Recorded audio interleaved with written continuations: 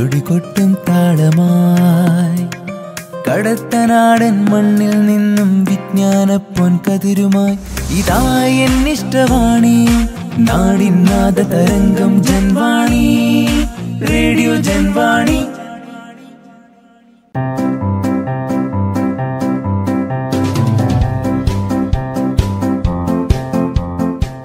ഇപ്പോൾ വാരാന്ത്യ ലോക വൃത്താന്തം കേൾക്കാം. പ്രൊഫസർ ജെ ജേക്കബ് അവതരിപ്പിക്കുന്നു.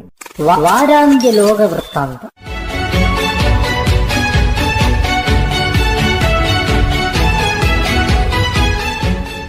എല്ലാ മാന്യ ശ്രോതാക്കൾക്കും ലോകവൃത്താന്തത്തിലേക്ക് സ്വാഗതം. കഴിഞ്ഞ കുറേ ദിവസങ്ങളായി സംസ്ഥാന മാധ്യമങ്ങളിൽ നിറഞ്ഞു നിൽക്കുന്നത് ജമാഅത്തെ ഇസ്ലാമി RSS ചർച്ചകളാണ്. ചില മുസ്ലിം സംഘടനകളുമായി RSS ചർച്ച നടത്തി എന്ന വാർത്തയ്ക്ക് ബന്ധപ്പെട്ടവരിൽ നിന്നും സ്ഥിരീകരണം ലഭിച്ചതിനെ തുടർന്നാണ് വിവാദങ്ങൾ ആരംഭിച്ചത്. പരസ്പരം യോജിക്കാൻ കഴിയാത്ത രണ്ടു സംഘടനകളായിട്ടാണ് ഇവർ അറിയപ്പെടുന്നത്. ഇന്ത്യയെ ഒരു ഹിന്ദു രാഷ്ട്രം ആക്കണം എന്ന് ഒരു കൂട്ടർ വാദിക്കുമ്പോൾ ഭാരതത്തിൻ്റെ മോചനം ഇസ്ലാമിലൂടെ എന്നതാണ് മറുപക്ഷത്തിൻ്റെ മുദ്രാവാക്യം. അതുകൊണ്ട് തന്നെ മതേതര ജനാധിപത്യ വിശ്വാസികൾക്ക് ഇരു കൂട്ടരെയും ഉൾക്കൊള്ളാൻ കഴിയില്ല. എന്നാൽ ഇരു കൂട്ടരും തമ്മിൽ സ്വമേധയാ ചർച്ചകൾ നടത്തുന്നതിനെ എതിർക്കാനും കഴിയില്ല. പരസ്പരം യോജിക്കാൻ കഴിയാത്തവർ ഒരു മേശയ്ക്കു ചുറ്റുമിരുന്ന് സംസാരിക്കാൻ തയ്യാറായി എന്നതിനെ ഒരു നല്ല തുടക്കം ആയി കാണുന്നതാണ് ജനാധിപത്യം. എതിരാളികൾ ആരോപിക്കുന്നത് പോലെ ഇപ്പോഴത്തെ ചർച്ചകൾക്ക് ഗൂഢലക്ഷ്യങ്ങൾ ഉണ്ട് എന്ന് സമ്മതിച്ചാൽ പോലും ചർച്ച നടത്താൻ പാടില്ല എന്നത് ജനാധിപത്യ വിരുദ്ധമായ നിലപാടാണ്.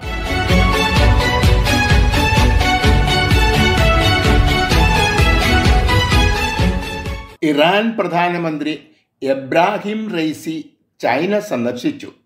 ക്യാബിനറ്റിലെ 6 അംഗങ്ങൾക്കൊപ്പം ഉയർന്ന ഉദ്യോഗസ്ഥന്മാരും ഇദ്ദേഹത്തെ അനുഗമിച്ചു.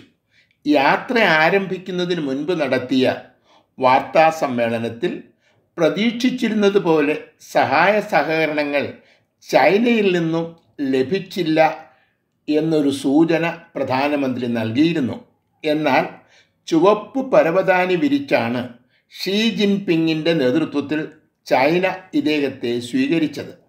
യുദ്ധത്തിൻ്റെ പശ്ചാത്തലത്തിൽ കടുത്ത സാമ്പത്തിക ഉപരോധം നേരിടുന്ന രാജ്യങ്ങളാണ് ചൈനയും ഇറാനും.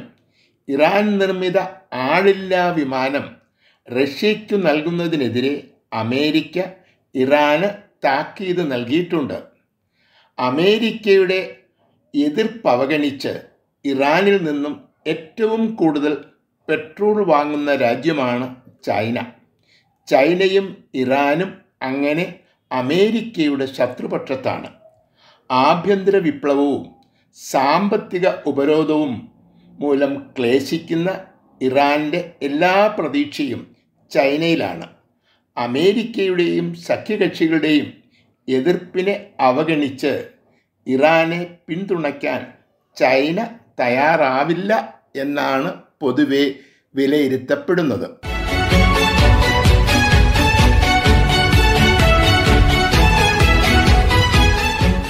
കറാച്ചി പോലീസ് ആസ്ഥാനത്ത് കഴിഞ്ഞ ആഴ്ചയിലും ഒരു തീവ്രവാദി ആക്രമണം ഉണ്ടായി. വൈകുന്നേരം 7 മണിയോടെയാണ് അതീവ സുരക്ഷയുള്ള ബഹുനില കെട്ടിടത്തിലേക്ക് പോലീസ് യൂണിഫോം ധരിച്ച് ഈ തീവ്രവാദികൾ പ്രവേശിച്ചത്. 3 മണിക്കൂർ നീണ്ടുനിന്ന വെടിവയ്പിൽ തീവ്രവാദികൾ കൊല്ലപ്പെട്ടു. മറുഭാഗത്ത് പോലീസുകാരടക്കം 4 പേർ കൊല്ലപ്പെടുകയും 15ഓളം പേർക്ക് പരിക്കു പറ്റുകയും ചെയ്തു. പാകിസ്ഥാനിലെ തെഹരീക്ക് താലിബാൻ ഇതിൻ്റെ ഉത്തരവാദിത്വം ഏറ്റെടുത്തിട്ടുണ്ട്. കഴിഞ്ഞ മാസം ഒരു മോസ്കിൽ പ്രാർത്ഥനയ്ക്കെത്തിയവർക്കു നേരെ വെടിയുതിർത്തതും ഇതേ സംഘടനയിൽപ്പെട്ടവരാണ്. ഇനിയും ഇത്തരത്തിലുള്ള ആക്രമണങ്ങൾ നടത്തുമെന്ന മുന്നറിയിപ്പും ഇവർ നൽകിയിട്ടുണ്ട്. പാകിസ്ഥാനിൽ ശരീഅത്ത് നിയമങ്ങൾ നടപ്പാക്കണം എന്നതാണ് ഇവരുടെ ആവശ്യം.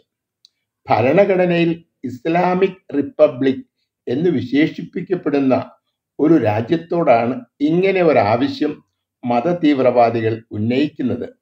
പാകിസ്ഥാൻ തന്നെ വളർത്തിയെടുത്തവരാണ് ഇപ്പോൾ അവരുടെ ശത്രുക്കളായി മാറിയിരിക്കുന്നത്.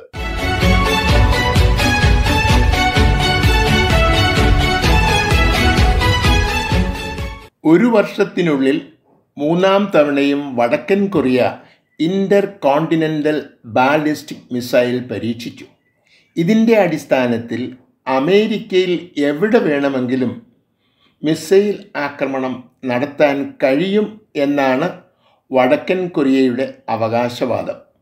അയൽ രാജ്യങ്ങളായ ജപ്പാനും ദക്ഷിണ കൊറിയയും വലിയ ഉത്കണ്ഠയോടെയാണ് ഈ പരീക്ഷണങ്ങളെ കാണുന്നത്.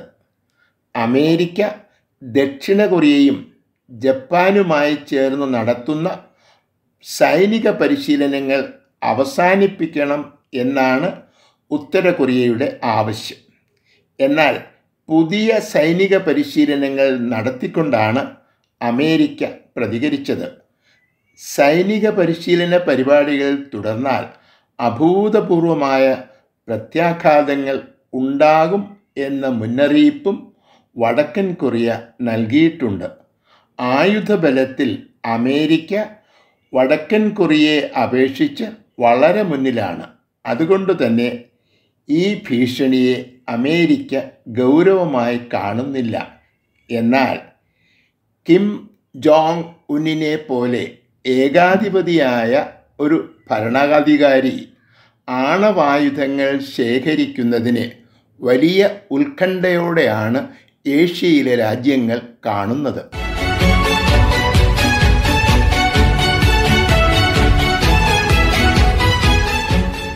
ഇസ്രായേലിൽ തിങ്കളാഴ്ച വലിയ ഒരു പ്രതിഷേധ പ്രകടനമുണ്ടായി. രാജ്യത്തിൻ്റെ നിയമവ്യവസ്ഥയിൽ കാതലായ മാറ്റം നിർദ്ദേശിക്കുന്ന ഒരു ബില്ല് ഈ ദിവസമാണ് കേന്ദ്ര നിയമനിർമ്മാണ സഭയിൽ അവതരിപ്പിച്ചത്. പാർലമെൻറ്റ് പാസാക്കുന്ന നിയമങ്ങൾ അസാധുവായി പ്രഖ്യാപിക്കാനുള്ള സുപ്രീം കോടതിയുടെ അധികാരം നിയന്ത്രിക്കാനും ന്യായാധിപന്മാരുടെ നിയമന രീതി പരിഷ്കരിക്കാനും ലക്ഷ്യമിടുന്നതാണ് ഈ ബില്ല്.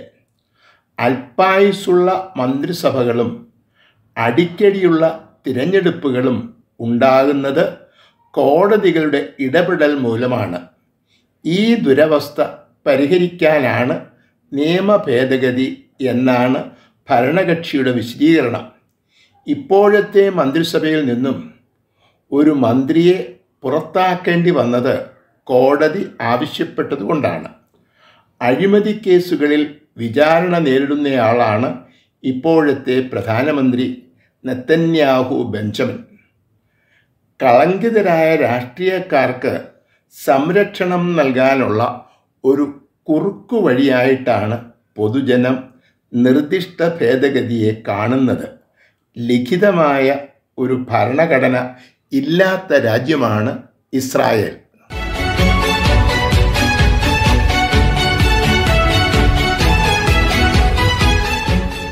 കഴിഞ്ഞ ആഴ്ചയിൽ ജർമ്മനിയിൽ സമാപിച്ച മ്യൂണിക് ഡിഫൻസ് കോൺഫറൻസിന് വലിയ വാർത്താ പ്രാധാന്യം ലഭിച്ചു. ലോകം നേരിടുന്ന സുപ്രധാന സുരക്ഷാ ഭീഷണികളാണ് വർഷം തോറും നടക്കുന്ന ഈ സമ്മേളനത്തിൻ്റെ മുഖ്യ ചർച്ചാ വിഷയം. America, European യൂണിയനിലെ അംഗങ്ങൾക്കൊപ്പം Russia, China, Japan, India തുടങ്ങിയ രാജ്യങ്ങളെയും ഈ സമ്മേളനത്തിലേക്ക് ക്ഷണിക്കാറുണ്ട്. ബലൂൺ വിവാദത്തിന് ശേഷം ചൈനയുടെയും അമേരിക്കയുടെയും പ്രതിനിധികൾ ഒരുമിച്ചു പങ്കെടുക്കുന്ന ആദ്യത്തെ സമ്മേളനമാണ്. തങ്ങളുടെ അനുവാദം കൂടാതെ ബലൂൺ അമേരിക്കയിൽ പ്രവേശിച്ചത് ശരിയായില്ല എന്നും മേലിൽ ഇങ്ങനെ പ്രവർത്തിക്കരുത് എന്നും അർത്ഥശങ്കയ്ക്കിടയില്ലാത്ത വിധം ആന്റണി ബ്ലിങ്കൻ ചൈനീസ് പ്രതിനിധിയെ അറിയിച്ചു. ഇതിനോടൊപ്പം റഷ്യയ്ക്ക് സഹായം നൽകുന്ന ചൈനയുടെ നയത്തെയും ഇദ്ദേഹം വിമർശിച്ചു.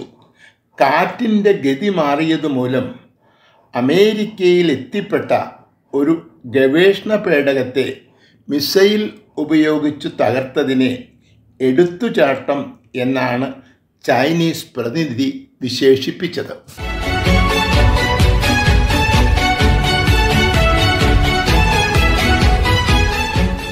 2011 റഷ്യയും അമേരിക്കയും ചേർന്ന് ഒപ്പുവച്ച ന്യൂ സ്റ്റാർട്ട് ഉടമ്പടിയിൽ നിന്നും തങ്ങൾ പിന്മാറുന്നതായി ചൊവ്വാഴ്ച റഷ്യ പ്രഖ്യാപിച്ചു.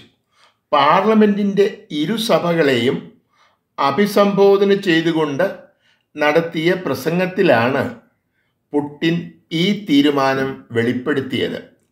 ആണവായുധങ്ങളുടെ നിർമ്മാണവും ഉപയോഗവും പരിമിതപ്പെടുത്തുക എന്ന ലക്ഷ്യത്തോടെയാണ് ഇങ്ങനെ ഒരു ഉടമ്പടി ഒപ്പുവെച്ചത്. ഇരു രാജ്യങ്ങൾക്കും പരസ്പരം ആണവായുധ ശേഖരം പരിശോധിക്കാൻ അനുമതി നൽകുന്നതാണ് ഈ ഉടമ്പടി. ഓരോ രാജ്യത്തിൻ്റെയും ശേഖരത്തിലുള്ള ആണവായുധങ്ങൾ തിട്ടപ്പെടുത്താനും ഒരു പരിധിക്കപ്പുറം രണ്ടു രാജ്യങ്ങളും ആണവായുധങ്ങൾ നിർമ്മിക്കുന്നില്ല എന്നുറപ്പുവരുത്താനും ഈ ഉടമ്പടിയിൽ വ്യവസ്ഥയുണ്ട്. ആണവായുധ പരീക്ഷണങ്ങളുടെയും നിർമ്മാണത്തിൻ്റെയും മേലുള്ള നിയന്ത്രണങ്ങൾ തങ്ങൾക്കു ബാധകമായിരിക്കില്ല എന്നാണ് റഷ്യ ലോകത്തെ അറിയിക്കുന്നത്. യുക്രൈനെതിരെ റഷ്യ ആണവായുധം ഉപയോഗിക്കാൻ ഒരുങ്ങുന്നതിൻ്റെ സൂചനയായിട്ടാണ് അമേരിക്കയും സഖ്യകക്ഷികളും ഈ പ്രഖ്യാപനത്തെ കാണുന്നത്.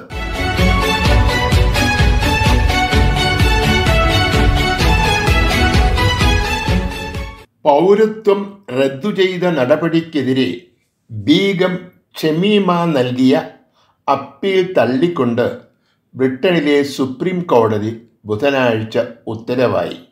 കിഴക്കൻ ലണ്ടനിലെ ഒരു സ്കൂളിൽ നിന്നും 2 സഹപാഠികൾക്കൊപ്പം ഈ പെൺകുട്ടി സിറിയയിലേക്ക് ഒളിച്ചോടിപ്പോയത് 2015 ഇസ്ലാമിക് സ്റ്റേറ്റിൻ്റെ ഭാഗമാകാനായിരുന്നു ഈ ഒളിച്ചോട്ടം. സിറിയയിലെത്തിയ ഷമീമ ഒരു ഇസ്ലാമിക് സ്റ്റേറ്റ് പോരാളിയെ വിവാഹം കഴിച്ചു എങ്കിലും ഇംഗ്ലണ്ടിലേക്ക് മടങ്ങി വരാൻ അനുവദിക്കണമെന്ന് ആവശ്യപ്പെട്ട് 2019 ഇവർ സർക്കാരിനെ സമീപിച്ചു. പൗരന്മാരുടെ സുരക്ഷയ്ക്ക് ഇവർ ഭീഷണിയാണ് എന്ന് ചൂണ്ടിക്കാട്ടി അപേക്ഷ നിരസിക്കുവാനും ബ്രിട്ടീഷ് പൗരത്വം റദ്ദാക്കാനുമായിരുന്നു സർക്കാരിൻ്റെ തീരുമാനം. ഈ വിധിക്കെതിരെ അപ്പീൽ നൽകാനായി ഇംഗ്ലണ്ടിൽ പ്രവേശിക്കാനുള്ള അനുമതി നൽകണം എന്ന അഭ്യർത്ഥനയും അനുവദിച്ചില്ല. നരകതുല്യമായ സിറിയയിലെ ഒരു അഭയാർത്ഥി ക്യാമ്പിൽ നിന്നാണ് ഇപ്പോഴത്തെ അപ്പീൽ ഫയൽ ചെയ്തത്. ഇതും തള്ളിയതോടെ ഇവർ രാജ്യമില്ലാത്ത ഒരു അഭയാർത്ഥി മാത്രമായി. മാതൃരാജ്യത്തിൻ്റെ ശത്രുക്കൾക്കൊപ്പം ചേർന്ന് പ്രവർത്തിക്കുന്ന എല്ലാ രാജ്യദ്രോഹികൾക്കും ഷമീമ ഒരു വലിയ പാഠം തന്നെയാണ്.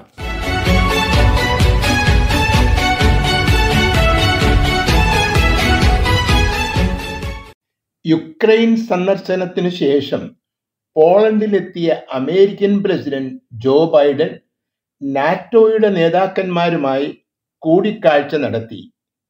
ഇപ്പോൾ റഷ്യ നടത്തുന്ന ആക്രമണത്തെ യുക്രൈൻ എന്ന രാജ്യത്തിനെതിരെയുള്ള ഒരു നടപടിയായി മാത്രം കാണാൻ കഴിയില്ല എന്നാണ് ബൈഡന്റെ വിലയിരുത്തൽ.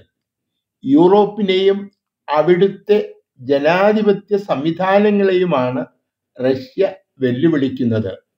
1949 ഒപ്പുവച്ച ഉടമ്പടിയിലെ 5ാം ഖണ്ഡിക ഓർമ്മിപ്പിച്ചുകൊണ്ടാണ് ബൈഡൻ തൻ്റെ പ്രസംഗം അവസാനിപ്പിച്ചത്. നാറ്റോ സഖ്യത്തിലെ ഏതെങ്കിലും ഒരു രാജ്യത്തിനെതിരെയുള്ള വിദേശാക്രമണം സഖ്യത്തിനെതിരെയുള്ള ആക്രമണമായി കാണണം എന്ന് ഉറപ്പുവരുത്തുന്നതാണ് 5ാമത്തെ ഖണ്ഡിക. യുദ്ധത്തിനൊരുങ്ങിയിരിക്കാനുള്ള ഒരു ആഹ്വാനമാണ് ബൈഡൻ നൽകിയത്. ഈ ദിവസങ്ങളിലാണ് ചൈനയിലെ ഏറ്റവും മുതിർന്ന നയതന്ത്ര പ്രതിനിധി റഷ്യ സന്ദർശിക്കുകയും പുടിനുമായി ചർച്ചകൾ നടത്തുകയും ചെയ്തത്. ചൈനയുടെ പിന്തുണയോടെ റഷ്യയും അമേരിക്കയുടെ പിന്തുണയോടെ യുക്രൈനും യുദ്ധം തുടരാനുള്ള നീക്കങ്ങളാണ് നടത്തുന്നത്.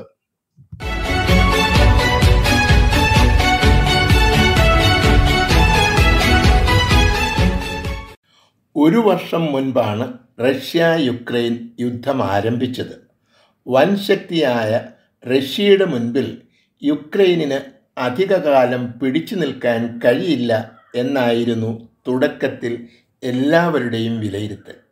എന്നാൽ യുക്രൈൻ അതിശക്തമായ പോരാട്ടമാണ് കാഴ്ചവെക്കുന്നത്. അമേരിക്കയും സഖ്യകക്ഷികളും തുടക്കം മുതൽ യുക്രൈനിനോടൊപ്പം ഉറച്ചു നിൽക്കുകയാണ്. ഒരു വർഷം കഴിഞ്ഞിട്ടും യുദ്ധം അവസാനിപ്പിക്കുന്നതിനെക്കുറിച്ച് ആരും തന്നെ സംസാരിക്കുന്നില്ല. യാതൊരുവിധ മുന്നറിയിപ്പുകളും നൽകാതെയാണ് തിങ്കളാഴ്ച അമേരിക്കൻ പ്രസിഡന്റ് യുക്രൈൻ സന്ദർശിച്ചത്. പ്രസിഡന്റ് എന്ന നിലയിലുള്ള ജോ ബൈഡന്റെ സന്ദർശനവും അതിനുശേഷം പ്രഖ്യാപിച്ച വമ്പൻ സാമ്പത്തിക സഹായവും ഇരു രാജ്യങ്ങളും തമ്മിലുള്ള ബന്ധത്തിൻ്റെ ആഴം വെളിവാക്കുന്നതാണ്. അമേരിക്കയോടൊപ്പം ജപ്പാൻ പ്രധാനമന്ത്രിയും യുക്രൈനിന് വലിയ സാമ്പത്തിക സഹായം പ്രഖ്യാപിച്ചിട്ടുണ്ട്. തുടക്കത്തിൽ ഇത് യൂറോപ്പിനെ മാത്രം ബാധിക്കുന്ന ഒരു വിഷയമായിരുന്നു. അനുദിനം ലോകത്തെ മുഴുവൻ ബാധിക്കുന്ന ഒരു പ്രതിസന്ധിയായി ഈ യുദ്ധം വളരുകയാണ്.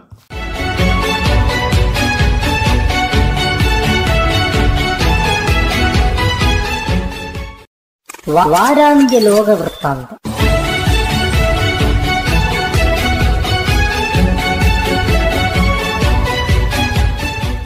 തയ്യാറാക്കി അവതരിപ്പിച്ചത് പ്രൊഫസർ ജെ ജേക്കബ്.